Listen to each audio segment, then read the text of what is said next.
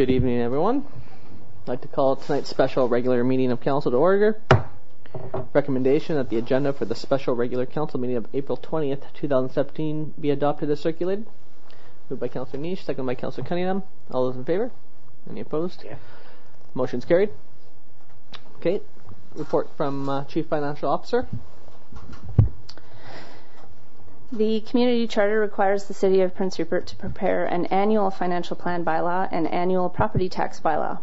Both bylaws must be adopted on or before May 15th of the current year.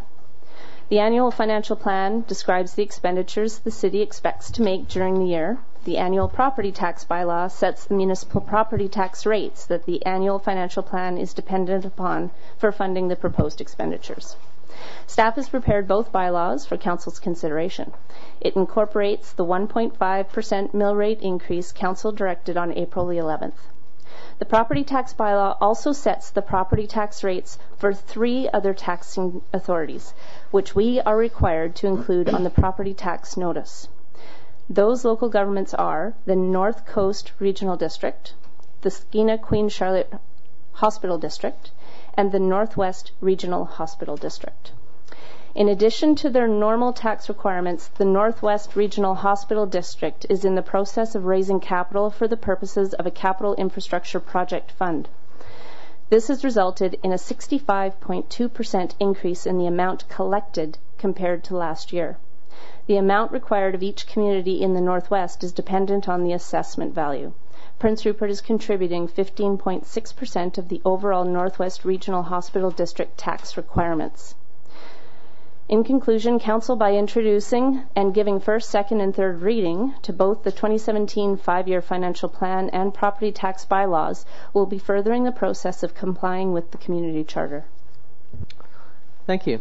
Okay, I move that Council give first, second, third readings to the 2017 5-year financial plan bylaw number 3413/2017. Second by Councillor Kinney. Discussion.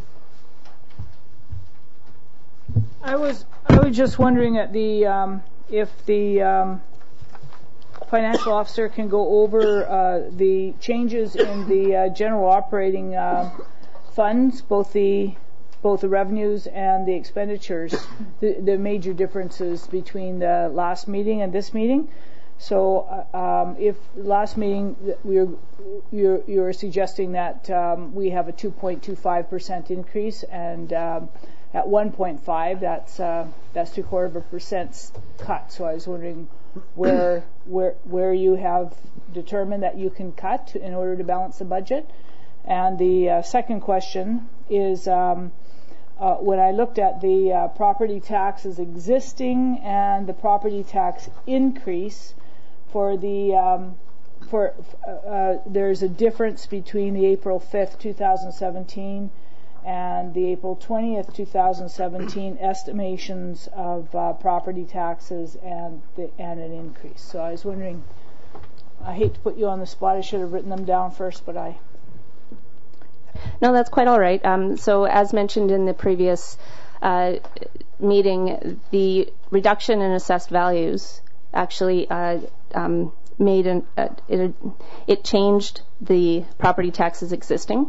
Okay, so basically we managed to cut a small amount out of the expenses to make up for that difference.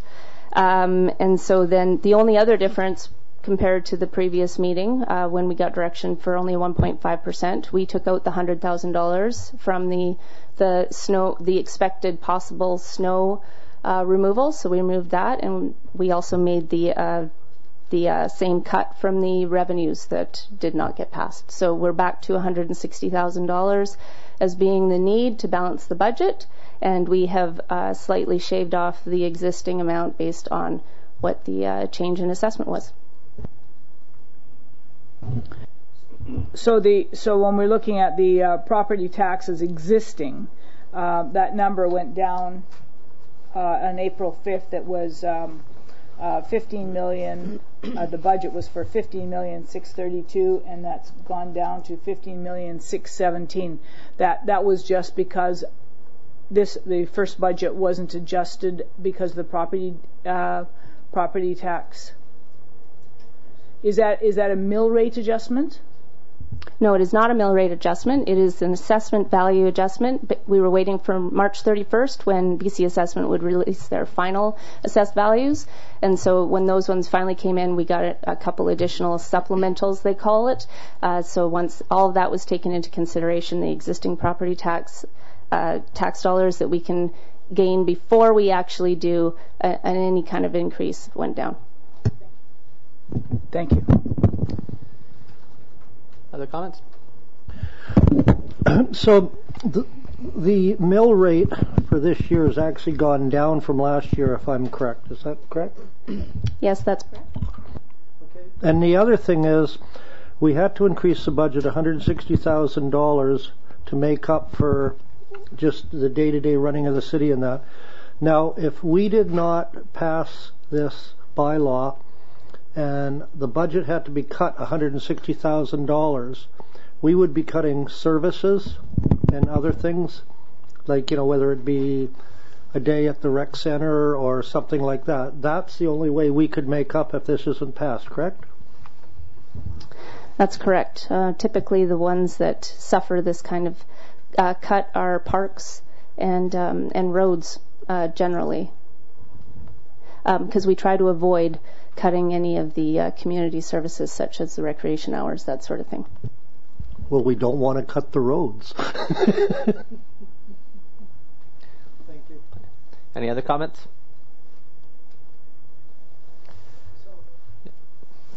So other than a few minor cuts and dealing with the snow removal, is there any other large changes in the budget?